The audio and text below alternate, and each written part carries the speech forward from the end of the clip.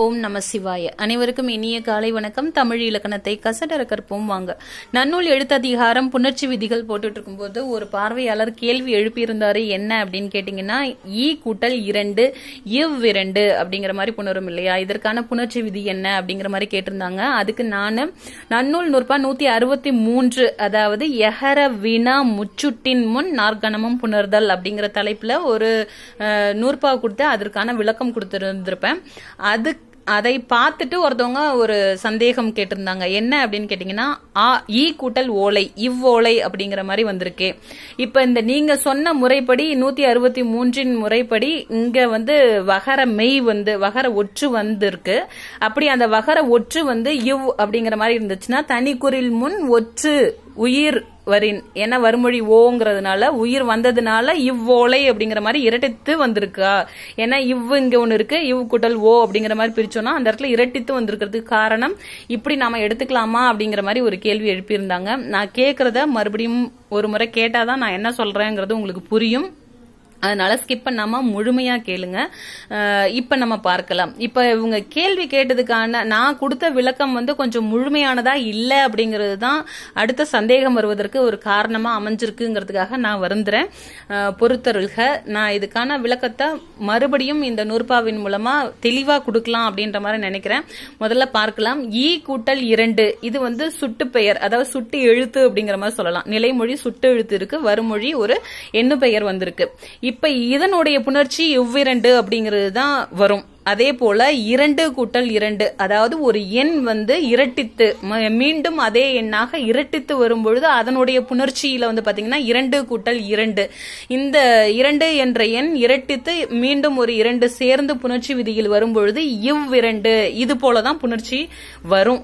இப்ப இது ரெண்டுத்துக்குமே பாத்தீங்கன்னா சுட்டு பெயரை வச்சு பண்ணும்பொழுதும் இவ்விரண்டு தான் வருது. அதே எண் இரட்டித்து வரும்பொழுதும் என்ன வருதுன்னா இவ்விரண்டு அப்படிங்கிற மாதிரி தான் வருது. இப்ப இந்த இரண்டுக்கு என்ன பொருள், இவ்விரண்டுக்கு என்ன பொருள்னா இந்த 2 அப்படிங்கிற மாதிரி பொருள், இந்த 2 பழங்கள் அப்படிங்கிற பொருள்ல வரும். ஒரு எடுத்துக்காட்டுக்காக சொல்றேன். இந்த 2 அப்படின்னு எடுக்கும்பொழுது 2 பழம் இருக்குன்னா இவ்விரண்டு பழங்களையும் இவ்விருவருக்கு கொடுங்கள் அப்படிங்கிற மாதிரி நம்ம சொல்ற மாதிரிதான் வரும் இல்லையா. ஆக மொத்தம் புணர்ச்சியில வரக்கூடியது என்னவோ இவ்விரண்டு அப்படிங்கிறது தான். ஏன்னா இப்ப இந்த எண்ணு பெயர் புணர்ச்சியை கொண்டு இங்க சேர்க்கிறேன் அப்படின்னு பாத்தீங்கன்னா, இங்க ஒற்று இரட்டித்து வருது இல்லையா. இத 163வது நூற்பாவில தெளிவா கொடுத்திருக்க மாட்டாங்க. என்ன அப்படின்னு கேட்டீங்கன்னா, அதுல வகர ஒற்று வரும் அப்படிங்கிற மாதிரிதான் கொடுத்திருப்பாங்களே தவிர அது மிகுந்து வருமா வராதாங்கிறதுக்கான விளக்கம் அந்த நூற்பாவில இருக்காது. அதை இந்த நூற்பாவை பார்த்துட்டு இதுக்கான விளக்கத்தை பார்த்தோம்னா ஏன் இங்க ஒற்று இரட்டித்து வருது அப்படிங்கிறது விளக்கம் தெளிவா புரியும். அதனால ஸ்கிப் பண்ணாம முழுமையா பாருங்க. 2 கூட்டல் 2 இவ்விரண்டு எப்படி புணருது அப்படிங்கறத 199வது நூற்பாவில முதல்ல பார்த்துட்டு அதுக்கப்புறமா 163வது நூற்பாவை பார்க்கலாம். உங்களுக்கு தெளிவாக புரியும். இப்ப பாருங்க. 9 ஒழித்த எண் 9 இரட்டின் முன்னதின் முன்னிலை ஓட உயிர்வரின் வவ்வும் மெய்வரின் வந்ததும் மிகழ் நெறி அப்படிங்கிற மாதிரி கொடுத்திருக்காங்க.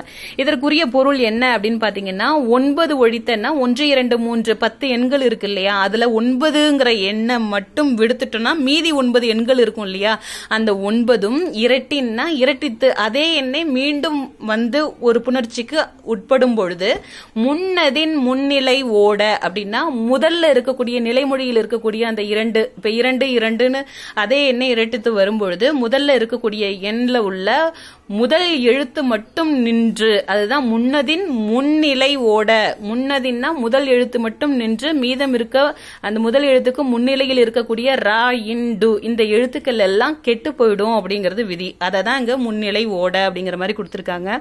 அப்படி எல்லாம் கெட்டதுக்கு அப்புறமா என்ன வருது அப்படின்னு பாத்தீங்கன்னா, வருமொழியில உயிர் வந்துச்சுன்னா வவ்வும் அப்படிங்கிறது விதி. அதனாலதான் இங்க உயிர், ஏன்னா 2ங்கிறத நீங்க திரும்ப மறுபடியும் எழுதும் பொழுது வருமொழி ஈங்கிற உயிரெழுத்தாக தான் இருக்கும் இல்லையா. ஏன்னா இங்கேயும் ஈங்கிறது உயிரெழுத்தாக இருக்கு, இங்கேயும் ஈ இருக்கு, இங்கேயும் ஈ இருக்கு. நம்ம உடனே ஒரு சந்தேகம் வரும். என்ன அப்படின்னு கேட்டீங்கன்னா, ஈ ஐ வழி எவ்வும் அப்படிங்கிற நம்ம அதாவது உயிரும் உயிரும் சேராத அது ரெண்டுத்தையும் உடம்படுத்துறதுக்காக யகர உடம்படுமை தானே வரணும். இங்க வகர உடம்படுமை வந்திருக்கே அப்படிங்கிற மாதிரி நம்மளுக்கு ஒரு கேள்வி எழும். ஆனா இங்க கொடுத்திருக்கிற விதிப்படி பாத்தீங்கன்னா இது எண்கள் இரட்டித்து வரும்பொழுது வருமொழி வந்து உயிரா இருந்துச்சுன்னா இங்க முன்னிலையில் உள்ள எழுத்துக்கள் எல்லாம், அதாவது முன்னதின் முன்னிலையில் உள்ள எழுத்துக்கள் எல்லாமே கெட்டுட்டு இங்க உயிர் நிற்கும் பொழுது வருமொழியும் உயிரா இருந்துச்சுன்னா வகரம் அப்படிங்கிற ஒற்று தோன்றுதே தவிர இங்க வகர உடம்படுமை தோன்றல. அதை நம்ம ஞாபகத்துல வச்சுக்கணும். உயிர்வரின் வவ்வும் மெய்வரின், இப்ப இங்க பாருங்க 10ங்கிற எண்ணை வந்து மீண்டும் 10ங்கிற மாதிரி போட்டு புணர்ச்சிக்கு உட்படுத்தும் பொழுது அதே போல முன்னதின் முன்னிலை எல்லாமே கெட்டு போக இத்து து இது ரெண்டும் கெட்டு போய் பா மட்டும் தனியா நிற்கும். வருமொழி 10. இப்ப இந்த 10ல உள்ள பாவை பிரிச்சோம்னா இப்பு கூட்டல் ஆங்கிற மாதிரி பிரிப்போம். இப்ப இங்க முதல்ல இருக்கிறது என்னன்னா மெய்யெழுத்து தான் இருக்கு இல்லையா, அப்ப அதை தான் இங்க மெய்வரின்ற மாதிரி கொடுத்துருக்காங்க. இங்க உயிர்வரின்னு கொடுத்துக்கிறதுக்கு ஈங்கிறது உயிர்ங்கிறதுனால வவ்வுங்கிற மாதிரி வந்துருச்சு. உயிர்வரின் வவ்வும் வந்துருச்சு. மெய்வரின் வந்ததும் மிகழ் நெறி அப்படிங்கிறது பொருள். அப்ப இங்க பாருங்க, வருமொழி மெய்யா இருந்துச்சுன்னா அதே மெய் எழுத்து மிகுந்து வரும் அப்படிங்கிறது பொருள். அதே போல முன்னாடி வந்த வவ்வும் வந்ததும், ஏற்கனவே வந்த வவ்வுங்கிற வகர ஒற்று மீண்டும் மிகுந்து வரும் அப்படிங்கிறது பொருள். இப்ப பாருங்க, இங்க இடையில வவ்வுங்கிறதுக்கு ஏத்த மாதிரி உயிர் வந்துச்சுன்னா வவ்வுங்கிற விதிப்படி இங்க வகர ஒற்று வந்து அது மீண்டும் மிகுந்து வந்திருக்கு. அதனாலதான் இவ்விரண்டு அப்படிங்கறதுல ஒரு வகர ஒற்று தோன்று மீண்டும் இரட்டித்து இவ் கூட்டல் இவ்விரண்டு அப்படிங்கிற மாதிரி புணர்ந்து இங்க வந்திருக்கு. இப்ப இங்க பாருங்க, பா கூட்டல் 10, ஏன்னா இது ரெண்டும் வந்து கெட்டு போயிட்டு இங்க வருமொழியில உள்ள இப்புங்கிற மெய் இருக்கு இல்லையா, அது மீண்டும் மிகுந்து பப்பத்து அப்படிங்கிற மாதிரி வரும். இதுக்கு மீதமுள்ள எழுத்துக்கள்லாம் எப்படி புணருங்கிறத எண்ணு பெயர் புணர்ச்சி வரும்பொழுது தெளிவா நான் விளக்குறேன். இப்ப நான் இதை சொன்னதுக்கு ஒரு முக்கிய காரணம் இருக்கு. என்ன அப்படின்னு கேட்டீங்கன்னா, இங்க பாருங்க, இப்ப நம்ம ஏற்கனவே பார்த்தோம் இல்லையா, யகர வினா முச்சுட்டின் முன்னர் உயிரும் யகரமும் எய்தின் வவ்வும் பிறவரின் அவையும் தூக்கிற் நீலின் யகரமும் தோன்றுதல் நெறியே அப்படிங்கிறது நன்னூல் நூற்பா 163. இந்த விதிப்படி தான் நான் ஏற்கனவே சொல்லியிருந்தேன். ஈ கூட்டல் 2 இவ்விரண்டு அப்படிங்கிற மாதிரி நான் சொல்லியிருந்தேன் இல்லையா. இப்ப இதுல என்ன, இந்த நூற்பாவினுடைய பொருள் என்னங்கறத கொஞ்சம் நம்ம தெளிவா புரிஞ்சுக்கலாம். யகரம் அப்படிங்கும்போது இந்த யகர வினா, யகரம்ங்கிறதே வினாவுக்காக வரக்கூடிய எழுத்தாக தான் இருக்கும் இல்லையா. அப்ப அந்த வினா எழுத்து நிலைமொழியில் இருக்கு. வினா அதுதான் யகர வினா. முச்சுட்டின் அப்படிங்கும்போது ஆ இ உ, இத வந்து முச்சுட்டுன்னு நம்ம சொல்லுவோம் இல்லையா. அது இது உதுன்றதுல அது வந்து முச்சுட்டு சுட்டு பெயர்னு சொல்லுவோம். அது இது உதுங்கிறது இங்க வந்து சுட்டு எழுத்துன்னு சொல்லுவோம். ஆ இ உ, இந்த சுட்டு எழுத்துக்களும் நிலைமொழியா இருக்கு. அதுதான் யகர வினா முச்சுட்டின் முன்னர். அதற்கு முன்னா வருமொழி உயிரும் யகரமும் வந்துச்சுன்னா, அதுதான் உயிரும் யகரமும் எய்தின்னா வந்தால் வவ்வும் அப்படிங்கிறது பொருள். அதற்கேற்றவாறுதான் இங்க பாருங்க, ஏ கூட்டல் அணி ஆ கூட்டல் அணி ஈ கூட்டல் ஓலை ஊ கூட்டல் இடம், இது வந்து வருமொழி உயிரா இருக்கிறதுனால எவ்வணி அவ்வணி இவ்வோலை ஊவிடம் அப்படிங்கிற மாதிரி இங்க வந்து ஒற்று, ஏன்னா வவ்வுங்கிறதுனால ஒரு ஒற்று மட்டும்தான் இந்த விதிப்படி நம்ம எடுத்துக்க முடியும்.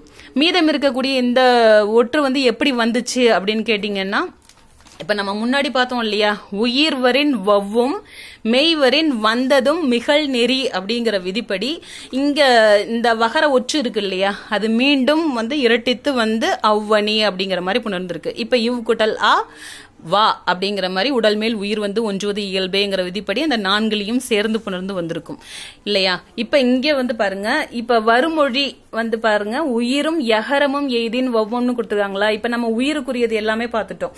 யகரம் வந்துச்சுன்னா ஏ கூட்டல் யானை எவ் யானை, ஆ கூட்டல் யாழ் அவ் யாழ், ஈ கூட்டல் யாழ் இவ் யாழ், இங்க அது எல்லாத்தையும் சேர்த்து எழுதியிருக்கேன். ஊ கூட்டல் யானை உவ் யானை அப்படிங்கிற மாதிரி வந்திருக்கு. இங்க வந்து இரட்டித்து வரல, இங்க இரட்டித்து வந்திருக்கு. அதனாலதான் ஒரு இதுல வந்து இங்க மிகுந்து வரும்ங்கிற மாதிரி எந்தவித விளக்கமும் இதுல கொடுத்திருக்க மாட்டாங்க. அதை நம்ம எப்படி புரிஞ்சுக்கணும் அப்படின்னு பாத்தீங்கன்னா, உயிர்வரின், அதாவது உயிர்வரின்னாலே வருமொழி உயிரா இருந்து இடையில வகர ஒற்று தோன்றினால் அப்படி வந்ததும் மிகழ் நெறி அப்படிங்கிற விதிப்படி, மெய் வந்தாலும் அதே மெய் வந்து மிகுந்து வரும் அப்படிங்கிற இந்த விதியை நம்ம பயன்பாட்டுக்கு எடுத்துக்கணும். ஏன்னா நம்ம பெரும்பாலும் இப்ப ஒரு நம்ம எடுத்துக்காட்டுக்கு பாத்தீங்கன்னா யூ கூட்டல் ஆ இருக்குன்னா இது நம்மளுக்கு இயல்பாவே தெரிஞ்சிடும். ஏன்னா உடல் மேல் உயிர் வந்து ஒன்றுவது இயல்புங்கிற விதிப்படி யூ கூட்டல் ஆ வாங்கிற மாதிரி இங்க புணர்ந்து வந்திருக்கு அப்படிங்கறத நம்மளால சொல்லிட முடியும். ஆனா ஒரு சில நூற்பாக்கள் கொஞ்சம் நாம எல்லா நூற்பாக்களும் புரிஞ்சாதான் நாம எதுக்காக இது இப்படி வந்திருக்குங்கிறத நம்மளால புரிஞ்சுக்க முடியுங்கிறதுனாலதான் 199வது நூற்பாவையும் கொடுத்துட்டு இதையும் நான் கொடுக்குறேன். இப்ப பாருங்க, அடுத்து வந்து பாத்தீங்கன்னா நாற்கணமும் புணர்தல்னு நம்ம சொன்னோம் இல்லையா. பிறவரின் அப்படிங்கறது நாற்கணமும், மீதம் இருக்கக்கூடிய வல்லினம் மெல்லினம் இடையினம்ங்கிறது வருமொழியா வந்துச்சுன்னா அததான் பிறவரின் அவையும்னா என்ன மெய்யெழுத்து வருதோ அதுவே தோன்றி வரும்ங்கிறது பொருள். இப்ப பாருங்க, இந்த பிறவரின் அவையும் அப்படிங்கிறதுக்கு என்ன பொருள்னா ஏ கூட்டல் குதிரைங்கும் போது வருமொழி வல்லினமா இருக்கு இல்லையா. இக்கு கூட்டல் ஊ தான் குதிரை அப்படிங்கிற மாதிரி வரும். இந்த இக்குங்கிறது வல்லினம்.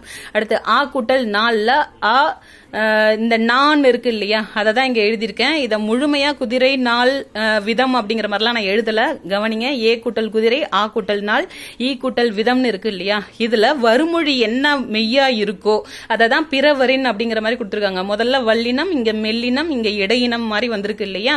இப்ப இதற்குரிய மெய்யெழுத்து இங்க மிகுந்து வந்திருக்கு அப்படிங்கிறது, அதுக்குரிய மெய்யே தோன்றும் அப்படிங்கிற மாதிரி தான் இங்க கொடுத்திருப்பாங்க. மிகுந்து வருதல்ங்கிற மாதிரி இங்க கொடுத்திருக்க மாட்டாங்க, தோன்றும் அப்படிங்கிற மாதிரி கொடுத்திருப்பாங்க. பிறவரின் அவையும் தூக்கிற் சுட்டு நீலின் யகரமும் தோன்றுதல் நெறியே. இது வந்து எல்லாத்தையும் சேர்த்து நம்ம பார்க்கணும். இப்ப பாருங்க, தூக்கில் சுட்டு நீண்டின் யகரமும்ன்ற மாதிரி, நீலின் யகரமும் தோன்றுதல் நெறியன்ற மாதிரி கொடுத்திருக்காங்க இல்லையா. அதற்குரிய நூற்பா என்ன அப்படின்னு பாத்தீங்கன்னா, இங்க பாருங்க, செய்யுள்ல வந்து ஒரு சில இடங்கள்ல சுட்டெழுத்து முதல்ல வரும்பொழுது அந்த சுட்டெழுத்து நீண்டு வரும்பொழுது வருமொழி உயிரா இருந்துச்சுன்னா இடையில யகர ஒற்று வந்து தோன்றும் அப்படிங்கறது விதி. இங்க வந்து யகர உடம்படுமை வரல. ஏன்னா இ இ ஐ வழிதான் எவ்வும். இ இ ஐ இது வந்து நிலைமொழியா இருந்து வருமொழி உயிரா இருந்து மட்டும்தான் யகர உடம்படுமையா வரும். இங்க எப்படி வந்திருக்குன்னா செய்யுள்ள இப்ப நீங்க வந்து பாத்தீங்கன்னா தொல்காப்பியம் சிறப்பு பயிரத்துல கொடுத்திருப்பாங்க. வடவேங்கடம் தென்குமரி ஆயிடை தமிழ் கூறும் நல்லுலகம்ங்கிற மாதிரி தொடங்குவாங்க இல்லையா. இப்ப இந்த ஆயிடைங்கிறதுக்கு பொருள் இதை எப்படி பிரிப்போம் அப்படின்னு கேட்டீங்கன்னா ஆ கூட்டல் இடை அப்படின்னா அவ்விடம் அப்படிங்கிறது பொருள் இல்லையா. இப்ப இந்த ஆங்கிற சுட்டெழுத்து நீண்டு ஆ அப்படிங்கிற மாதிரி மாறி இருக்கு, செய்யுள்ள மாறி இருக்கு. அப்படி நீண்டு வரும்பொழுது வருமொழி உயிரெழுத்தா இருந்துச்சுன்னா இங்க ஈ ஐ வழியவும் ஏனை உயிர் வழி வவ்வுங்கிற விதிப்படி வகர உடம்படுமை இங்க வரல. என்னன்னு வந்திருக்குன்னா இந்த யகரம் தான் வரும்ங்கிறது விதி. அந்த முறைப்படிதான் இந்த நூற்பாவில கொடுத்திருக்காங்க. என்னன்னா தூக்கிர் அப்படின்னா செய்யுளில் சுட்டு நீளின் முதல்ல எழுத்தான சுட்டு நீண்டு யகரமும் தோன்றுதல் நெறியனா வருமொழி உயிரெழுத்தா இருந்துச்சுன்னா, இப்ப நம்ம இங்க பார்த்தோம் இல்லையா, இடைங்கிற மாதிரி உயிரெழுத்து முதல்ல வந்திருக்குங்கிறதுனால யகர ஒற்று இங்க தோன்றி இருக்கு அப்படிங்கறது தான் இங்க கொடுத்திருக்காங்க.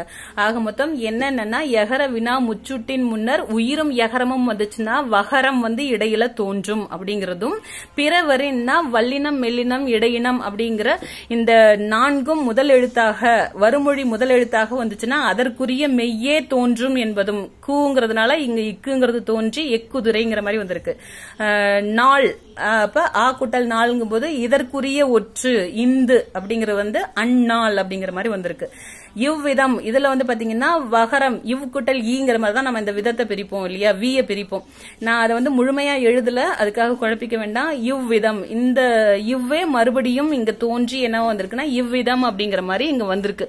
இப்போ உங்களுக்கு புரிஞ்சிருக்கும்னு நினைக்கிறேன், நான் என்ன சொல்ல வரேன் அப்படிங்கறது புரிஞ்சிருக்கும்னு நினைக்கிறேன். பிறவரின் அவையும்னா என்ன வருதோ அதுவே வந்து மிகுந்து வரும் அப்படிங்கிறது பொருள், தோன்றி வரும் அப்படிங்கிறது பொருள். இங்க மிகுந்து வருதுல தோன்றி வருதல் அப்படிங்கிற மாதிரி நம்ம எடுத்துக்கணும். தூக்கிற் சுட்டு நீளின் யகரமும் தோன்றுதல் நெறியே அப்படிங்கிறது என்னன்னா இங்க வகர உடம்படுமை வராது, ஏனை உயிர் வழிங்கிறதுனால சுட்டு அதாவது சுட்டு வந்து நீண்டு வரும்பொழுது செய்யுள்ள யகர ஒற்று வருங்கிறது விதி.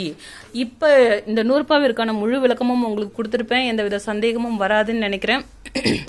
உங்களுக்கு இவ்வோலை அப்படின்னு எடுத்துக்கிட்டாலும் இங்க ஒற்று மிகுவதற்கு காரணமாக இருந்தாலும் சரி, ஈ கூட்டல் 2 இதுல வந்து ஒற்று மிகுவதற்கு காரணம் எதுவாக இருந்தாலும் சரி, உயிர் வரும்பொழுது இடையில வகர ஒற்று தோன்றினாலும் வரக்கூடிய மெய் எதுவாக இருந்தாலும் அது மிகுந்து வரும் என்ற விதிப்படிதான் இங்க வந்து ஒற்று இரட்டித்து வந்திருக்கு. அது போல இவ்வோலையிலையும் பாத்தீங்கன்னா ஒற்று இரட்டித்து வந்திருப்பதற்கு காரணம் அதுதான். இப்ப இந்த வீடியோ உங்களுக்கு பிடிச்சிருக்கும் புரிஞ்சிருக்கும்னு நினைக்கிறேன். பிடிச்சிருந்தா லைக் பண்ணுங்க, ஷேர் பண்ணுங்க, மறக்காம சப்ஸ்கிரைப் பண்ணுங்க. நன்றி. திருச்சிற்றம்பலம்.